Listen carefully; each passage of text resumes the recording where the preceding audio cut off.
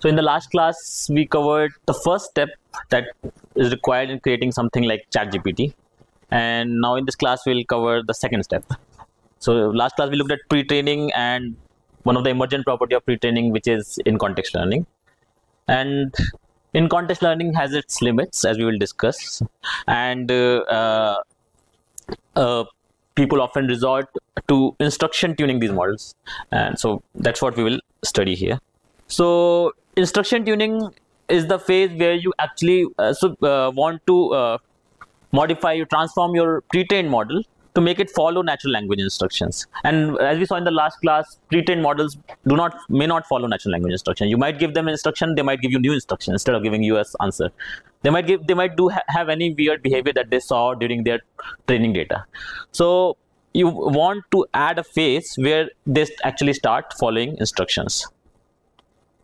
This is what we have covered in last class, and this is approximately what we will cover today. Why we need instruction tuning, what is the loss function that we use in instruction tuning, which is very standard, and most importantly, how do we get the data that we require to do instruction tuning.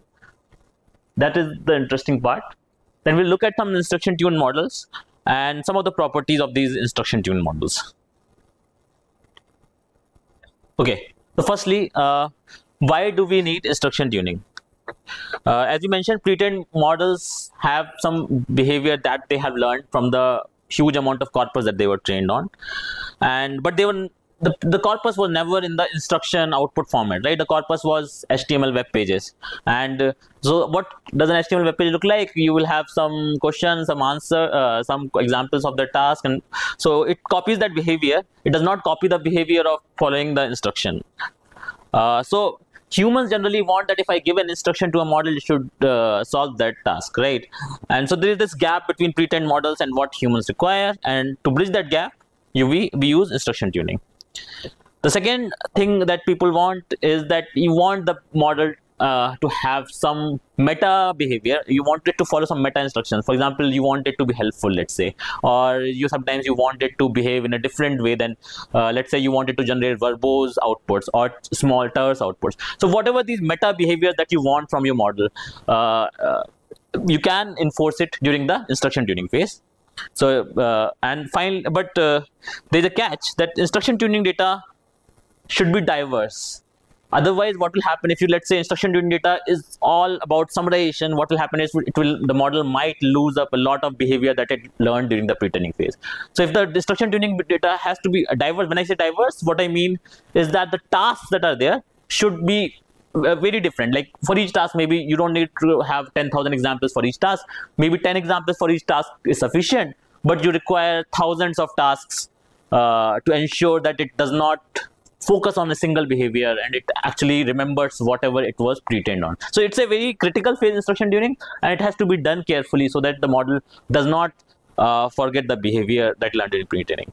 And one thing to keep in mind, that pre-training is still the most important phase where all the reasoning is enforced inside the model.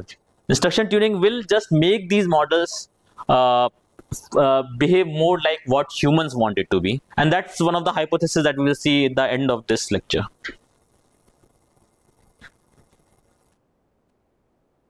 Okay, so a quick idea on what the training loss looks like for these models. So instruction tuning is just conditional log likelihood maximization.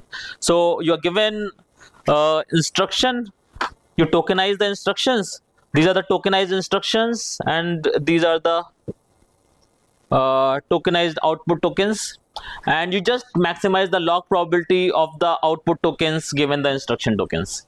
The instruction may also contain input, for example, let's say, and this is if you have a decoder only model, this is how you will concatenate the instruction tokens and the output tokens, feed it to the decoder model, and yeah, so these are this is teacher forcing, where you actually feed the output tokens also, and given the last input token, you will generate the first output token. Given the first output token, you will generate the second output token, and so on and so forth. And this is how you will compute the here you're computing the log probability of the first output token. given everything else. Okay, so you will compute and then you will sum up the log probabilities. This will give you the conditional log likelihood of the output tokens given the input tokens. And you will also have an end of text token because you also want to know when to stop generating the sequence. So is there any confusion about this loss function? This is standard conditional log likelihood for the way you will compute in a decoder only model.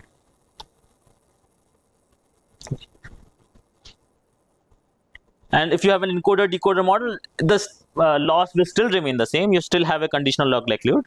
The way you will feed the tokens will be different. In the encoder you will feed the input tokens, and to the decoder you will feed a beginning of sequence token and the teacher force, the tokens required for teacher forcing.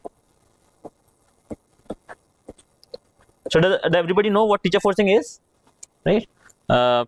Whatever you are trying to increase the probability of, you feed the tokens of those you feed those the previous tokens of that output sequence to generate the next token in the sequence. So this was about the loss function. The more interesting part is where does the data come from. A loss function is standard, but finding the data for instruction tuning is much more interesting. So one thing is that can we already have can we collect the data from human beings, and this is a very challenging thing because you as I said, you have to ensure that your instruction set is very diverse now, and you need high quality instructions also. So if you go to, let's say, Amazon Mechanical Turk and ask them to generate instructions and examples, you won't get anything interesting from that data actually, because Mechanical Turkers don't have any reason to generate high quality data. It's very difficult to get high quality data out of them. So what should we do? So this is one of the first things that people tried, was that we already have a huge amount of NLP data that exists. Can we convert it into instruction format? So let's say you have the data for natural language inference, whether something entails, whether the hypothesis entails the premise or not. So then you can create a bunch of templates for this particular task, the entailment task. One of the template may have the instruction that based on the paragraph above, can you conclude this hypothesis. The second one might look like, okay, read the following and determine if the hypothesis can be inferred from the premise. So there are for the same task, you can create a bunch of templates and natural language templates, and you can this will create instruction data for the instruction tuning phase. And this is one task you might have. There are a bunch of natural language tasks and the data sets available for them. So you don't have to do much effort. All you have to do is the human part comes into this template creation, and the rest of the stuff can happen automatically, right? So this is how the original FLAN data was created. The second thing that people tried, again, this is human created data, is that we cannot collect the data from Turkers, but can we collect it from natural language practitioners? So in supernatural instructions, natural NLP practitioners were told to create GitHub issues about submitting a data for the instruction tuning task. And what people mostly did was picked up. People were encouraged to actually pick up existing NLP tasks and convert it into create a task out of it.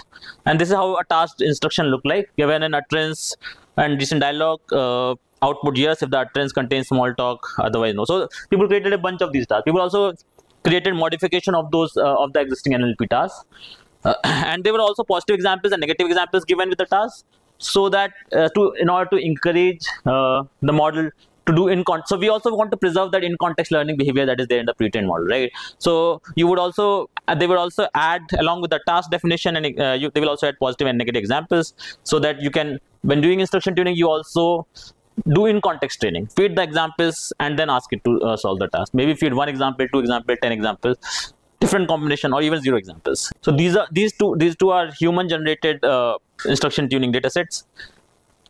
Then people also tried synthetic instruction tuning data.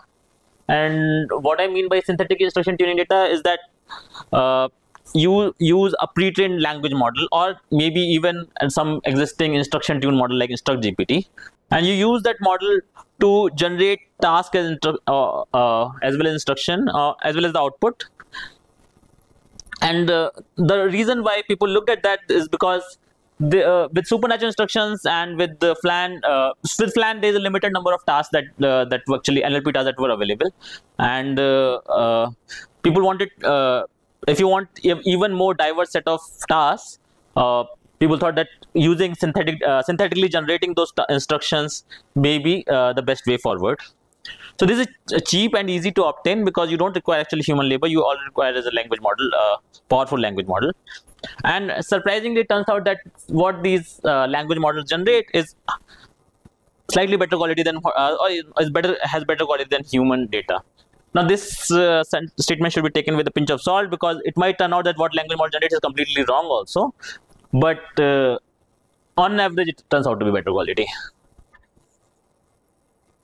So we look at 4 popular approaches for generating synthetic data in this class.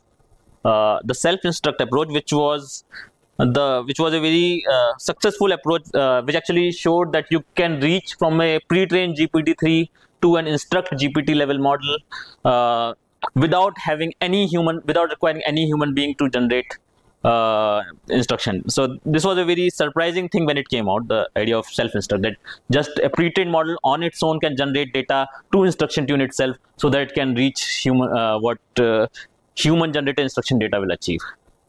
Then there was this evolve instruct paper, which will talk about how do you make the instructions more complex, more broad, so that the model is able to perform complex reasoning tasks from the instruction tune data. Then this orca style generations, which have become very popular recently because these are very simple. All you have to tell the model in orca style generation is generate detailed explanation, give things step by step, those kind of things. You just want to make sure the language model generate detailed outputs, and you want to train on top of those outputs. And finally, this instruction back translation, which is more of a self-improvement technique that you want to ensure that whatever you are generating is correct by back translating it. We'll talk about all these 4 approaches. Okay, so let's look at the first approach, which is self-instruct. And the idea of self-instruct, it's very simple and it's also very interesting. So you start with some existing seed tasks which may be human generated. So here the authors took 175 seed tasks, 1 instruction and 1 example per task. And your objective is to generate new instructions and generate new examples or new instances for each instruction. Okay.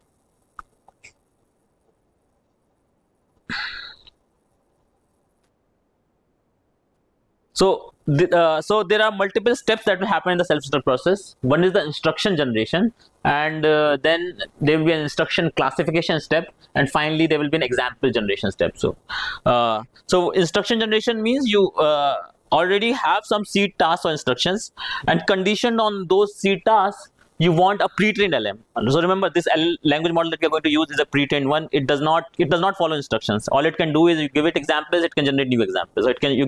So you give examples of what an instruction looks like to this model, and what it can generate is new instructions so as long as your list that you are giving is a diverse list, it's not going to copy from that list, because it knows that, okay, the input is diverse, so it will keep on generating a diverse list of examples. If you give a list of instructions which are like very similar to each other, it will keep on generating instructions that are very similar to each other. So it's a pre-trained language model. It will copy whatever behavior you give it in the input examples.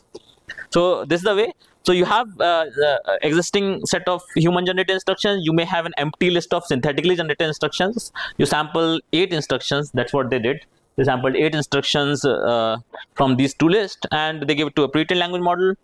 It generated new instructions, and then you want to check whether the generated instructions have similarity with the existing instruction list above a certain threshold. If yes, you discard it, and if not, then you add it. So let me put if. Okay, this is a very simple process of generating instructions.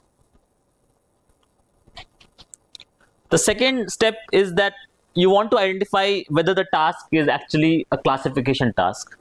And why do you want to care about whether it being classification?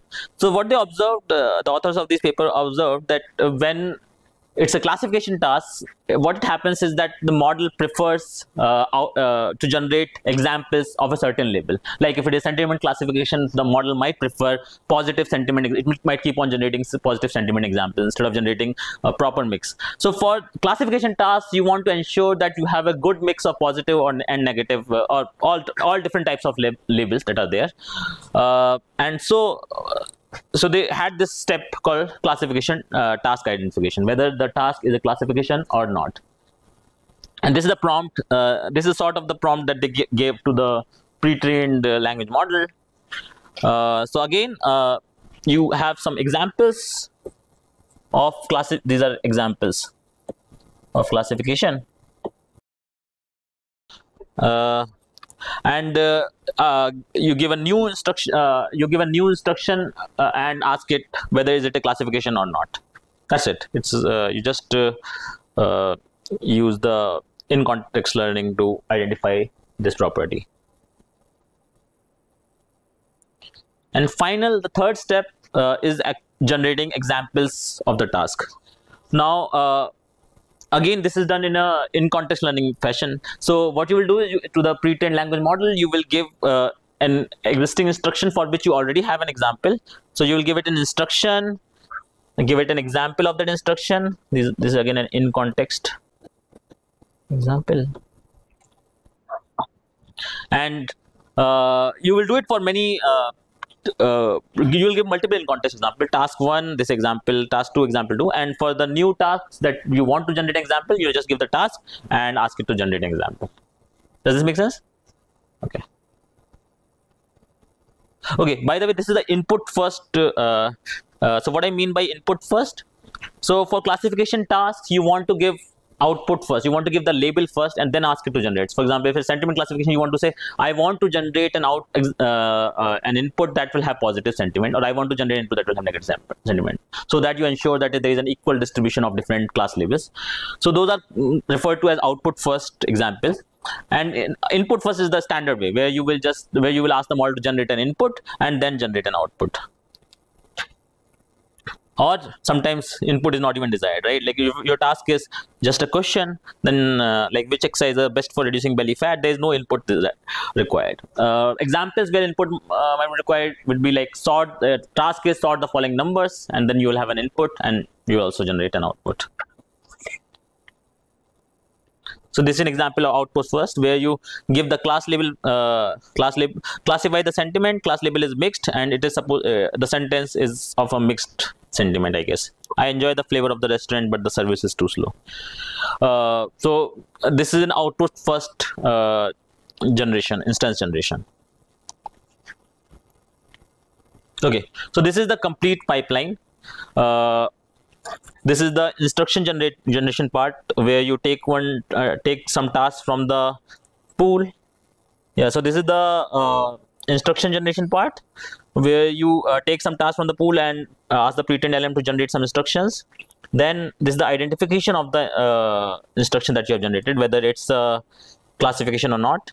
Then this is the instance generation part for two different scenarios: input first and output first. And once you have done all this, you will add the instruction and the new example. You will do some filtering and then add it back to the task pool that you have. And the interesting part of this self-instruct paper was that, so there was before the self-instruct, OpenAI had these powerful models, GPT-3 and Instruct GPT. GPT-3 was a model which was a pre-trained language model. It will not follow any instruction. It would just complete your input. And there was the Instruct GPT, which was very powerful. You give some instruction and it will try to solve solve your instruction. And as you can see, the numbers also reflect that, right? GPT-3 does not follow any instructions. It has a score of Rouge-L on some unseen task from supernatural instructions because it does not follow instruction. And Instruct GPT has a score of 40.8. And when the authors of self-instruct just took this pre-trained language model and applied self-instruction, they got a score which was very close to Instruct GPT. And this number was very interesting. There is a human evaluation that is also very interesting. I will see in the next slide. Then they also tried adding the supernatural instruction data set that we saw previously. and that improves the numbers. But these numbers that you see, the 49.5 and 51.6, they do not translate onto human benchmark. So although your supernatural instruction tuning, training on supernatural instruction tuning improves the performance of supernatural instruction tuning without actually improving human benchmarks, that we will see next. So these are the human evaluation results on 252 instructions that they curated, and this is the GPT-3 self-instruct work that they did, which they took, taking GPT-3 and applying self-instruct on top of it, and this is the instruct GPT model. So the instruct GPT models are still better, but this is quite close to the instruct GPT models. And supernatural instruction, as I mentioned, does not actually help the performance that much if you are using self-instruct. So this was the first approach that became very popular for synthetically generating instruction and instruction data and examples. Then there was this paper Evolve Instruct, and the idea was that the instructions that were coming up in self-instruct were not very complex. They were often simple instructions that can be solved easily, and as a result, if you fine-tune using the self-instruct examples, the model that you end up could not solve very complex reasoning tasks. Okay. So the intuition was, can we use LLMs to actually make these instructions even more complex? And so they created an instruction evolver, and which is simply an LLM that you prompt to generate more complex instructions, and then an instruction eliminator which simply checks whether the evolution that you're doing. So by evolution, what I mean is that you have a base instruction and you will try to make this instruction more complex, increase the depth, increase the breadth. We'll talk about that in the next slide. And the eliminator will simply check whether the evolution of the instruction that you have done ultimately resulted in an instruction that can be answered or not. If the instruction turned out to be such that all the responses from the instructions are non-informative, something like sorry, I don't know, or something which is non-informative, then you would eliminate those kind of instructions. So there were two parts to the instruction evolver. The first one is called in-depth evolution, and the idea of in-depth evolution is that you have a base instruction. Simply, the base instruction could simply be something like what is 1 plus 1 equal to. That is your base instruction. It's a very simple instruction. Now, if you want to do in-depth evolution, what you will do is you will take, in this case, they took an instruction tune model GPT 3.5, I think, and they asked GPT 3.5. This is a prompt. I want you to act as a prompt rewriter. Your objective is that you are given a prompt and you have to create a more complex version of it, so that these GPT-4 ChatGPT cannot handle it. And the rewritten prompt must be reasonable and must be understood. These are standard things that you write it down. Now here, the part that you see in red is the constraint they are telling to the evolver. So here they're telling is that complicate by adding more constraints to the input, and then you give the prompt, and then you have the rewritten prompt. So you can in the red part you can replace by adding more constraints by, let's say, you can say that add more I'm guessing something like increase reasoning steps in the prompt or something like that. You can change the prompt according to what you want the new instruction to look like. And then there was an in-breadth evolution, which is simply that you want to create a brand new prompt from that prompt. And new prompt does not have to be similar to the previous prompt, but it has to be from the same domain. Like if you were working with the algebraic equations, you probably want a new prompt which is also generating algebraic equation. And the length and the difficulty level should be same. So this is here you're not making the prompt more complex, but you are just increasing the scope, increasing the coverage of the prompts. So the third approach, which is used in a lot of language models that are created, is the Orca style generation. And here the intuition was that if you ask, if you simply, before this Orca style generation, what people used to do is called distillation. And what distillation means is that you will take these GPT-4, GPT 3.5 models, you will feed the input or your instruction, whatever it is there, to the model, and you will generate outputs and do train your language model on the same outputs. Like, okay, so basically you're just trying to copy what GPT-4 generates. That's it. And what happened was that GPT-4 often would generate very small responses, and which is not a problem in general, but there is a very little information in there. When you want to do distillation, you want to copy as much information from the teacher model to the student model, and if the teacher model is generating just one token, there is not much information to copy. So then the question was, how can we copy more information from a powerful model like GPT-4? How can we force these models to give more information so that my student model has more information to learn from? Okay, so the idea was that let's add a system level instruction which would guide your GPT-4 or whatever your teacher model is there to generate more tokens, more reasoning perhaps. It would give me a better idea of the brain of GPT-4. So force GPT-4 to generate more tokens and train on those tokens. So not arbitrary tokens. You're not telling GPT-4, okay, just generate the word the 100 times, because that would be non-informative. But you want to get a picture of how the GPT-4 brains looks like, so that you can use that information while training your language model, while instruction tuning your language models. So you would add something like that let's think step by step of the solution, or you will add that explain the solution like I explain the solution like you're explaining to a 5-year child. Or you can ask that, okay, be more informative in your response. So in the system level instruction, you can give all these possible instructions to force GPT-4 to generate a bigger output. So here the task, if you look at the top image and the bottom image, the task is same. The input is solve this question. Okay, what is this question? Italian language, and you have to pick a suitable option. And in one case, the GPT-4 simply outputs the correct answer, which is fine, but it is not sufficient for instruction tuning my model. So I will tell the model, okay, please provide a detailed answer why you think this is your answer is correct. So then in that case, it will generate a huge reasoning that based on the given options and the context, refrigerator door is closed, something. Yeah. So then this information becomes much more usable to train your language student model. Does this make sense? It's a very simple idea. Just force the model to generate more tokens so that you have much more information to train on. So this is called Orca style generations. Finally, there is this approach called instruction back translation.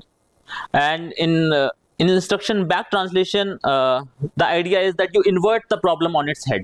So generally, in self-instruct, what we saw, we asked pre-trained language model to generate instructions and then examples given instructions, right? Here they said, okay, we already have a huge amount of data on the web. Can we, which is not in the instruction format, but can I convert it into a format that looks like instruction and output and so on? So what they did was, first they collected human written instruction response data, and they trained a language model like Llama to convert the response into an instruction. Okay, so here they are creating a back translator model which takes the output first and generates the instruction later. Okay, and then they took a huge amount of unlabeled text on the web. You have unlimited amount of that, and they gave it to the back translation model. So the job of the back translation model is to infer what instruction is happening in these examples. So this will give you this back translator model will give you instruction for each or for a bunch of outputs that you give to it. Then they evaluated the quality of these instruction comma output pairs that have been generated by the back translator. And finally, once you have removed the low quality pairs, you can do the forward mapping now. So you used a back translator to generate instructions, and now you train your language model to generate the examples given the instruction, the forward training. So these are some examples of instruction tuned models for which we know the data set. There are a lot of instruction tuned models for which I have no idea about the data set, like ChatGPT or even Llama 3.1. But for some we do know, like Flan T5 is just T511 billion. This is T511 billion is a pre-trained model. This is a pre-trained model, and this has been trained on the this has been instruction tuned on the Flan dataset. Similarly, Alpaca 7 billion is Llama 7 billion, which has been instruction tuned on the synthetic data set generated using self-instruct. So self-instruct is one of the first approaches that we saw, right? Similarly, Wizard LM 7 billion is Llama 7 billion that has been instruction tuned on another synthetic data set generated using evolve instruct. And the third one is Mistral 7 billion Open Orca, which is Mistral 7 billion that has been instruction tuned on Orca style generations. So you can see that all these different instruction synthetic data generation approaches have been used in a bunch of instruction tuned models. These are only 4 that we have listed, but there are a large number of instruction tuned models that are out there. So finally, some of the properties of these instruction tuned models. Now that you have got an instruction tuned model, what can we say about them? So one observation was that once you have an instruction tuned model that has been trained on a huge diverse set of instruction data, they are quick learners. What does it mean? That let's say you have few examples of a certain task that you want to do supervised training on. Then if you feed those examples to an instruction tuned model, that model will quickly adapt to the task, new task, whatever task that you have. So here they show that using only 6% training examples, you are able to achieve a pretty good Rouge score of 70. And if you had taken a pre-trained model, so T5 is a pre-trained model, this is pre-trained, and you had used 100% training samples to do fine-tuning of of a specific task, you would have gotten a Rouge score of 70.99. But if you take a instruction tuned model, TK instruct is an instruction tuned model using some data set. I forgot exactly which one. I think it's FLAN, but might be different. I think it's supernatural instruction. Yeah. So if you take an instruction tuned model using only 6% samples, you can get an equivalent score. So they are quick learners. You require a very few amount of samples of the particular task to make them work for your task. Then there was this another hypothesis called the superficial alignment hypothesis, and the idea of this hypothesis is that as I mentioned earlier, that pre-training is the phase where all the reasoning gets incorporated into your model, and alignment simply teaches it that which sub-distribution of output formats should be used when interacting. Should be used. That's it. So these are hypotheses, so they may not be perfect, but this is what it says is that whatever reasoning you want to incorporate to the model, do it during pre-training.